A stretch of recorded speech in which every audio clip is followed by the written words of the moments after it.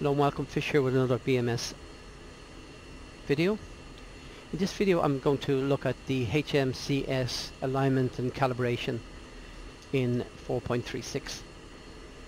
And we're going to do this by doing the alignment on the ground, the coarse alignment on the ground, and the fine-tuned alignment in the air, and then we're going to mark a target using the Hmcs, and we're going to slave that target to the TGP just to show the alignment process, or to do a quick check of the alignment process. So the first thing we must do is switch on the Hmcs using the Hmcs knob, and I've got it connected to some HOTAS functions, and we can see it's switched on. And the way you know it's out of alignment is if you move your view across the hood, you can see that by default it should be blanked across the hood here, but it's not. And if I move it to the right here, you see it's actually blanked somewhere off the hood.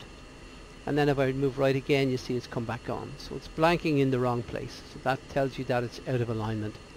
So we're going to course align it now by hitting the list, M-select and RCL buttons in sequence on the ICP, followed by the sequence button, and we can see we have three options: course, azimuth and roll.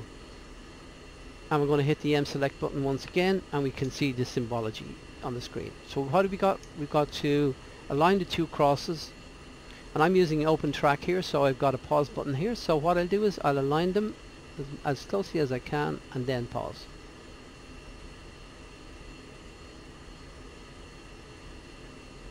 And that's pretty good for me.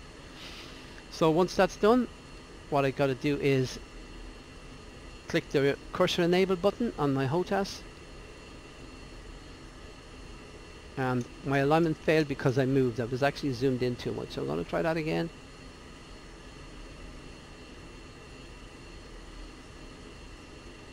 Okay, that looks good enough.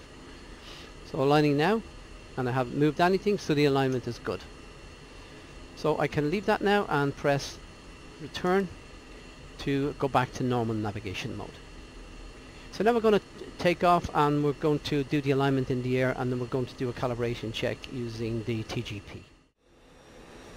Okay, we're back in the pit here, and we're in the air, and we're going to calibrate or do the fine adjustment of the Hmcs. So what I'm going to do here is I'm going to switch to the Hmcs page in the ICP by list, M-select and RCL once again. And this time I'm going to unblank the hood, and what I'm going to do is I'm going to align these two in position crosses between the Hmcs and the hood, and then I'm going to pause. And I'm using open track, so I'm going to pause track IR that way. And now I'm going to press the sequence button to take me on to the alignment page, or the calibration page, and I'm going to roll down to the azimuth, and I'm going to hit the M-select button to take us into that mode. And we can see we actually have a pretty decent alignment from the ground. So I'm going to just move that in place. It looks pretty good. And then I'm going to press the, we'll jick around a little bit, and I'll press the M-select button. And then press the sequence again to move on to the roll.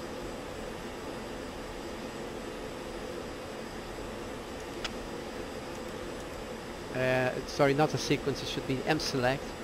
And now we can see the roll actually looks pretty good, but I'm going to just demonstrate it to show how it should be aligned. So that's pretty decent. M-select again, and we're good. And now we're going to on pause, and we're going to pick a target. Actually, there's a set of buildings over here, so we're going to pick a target here now and align them. So I'm going to go to air to ground mode.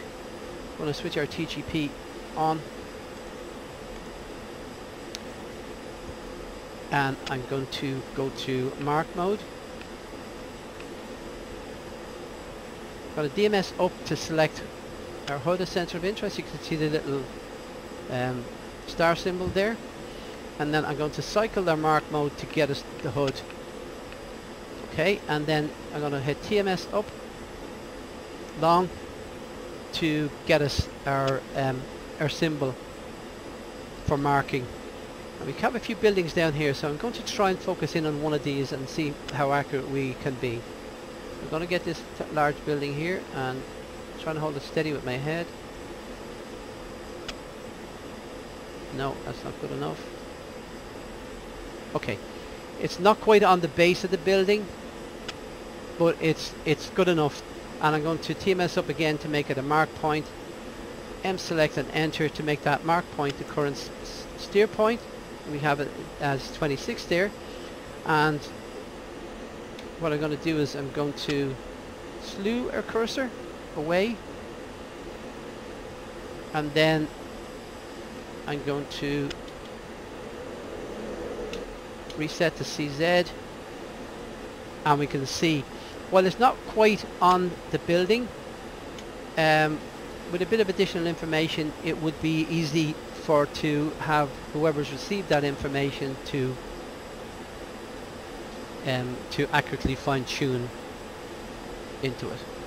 So that's pretty much in terms of the alignment of the HMCS. And just before I leave the video, I'm going to switch back to mask over the hood by clicking the ICP HMCS page again and clicking the M select button, and we're back to the way we want it.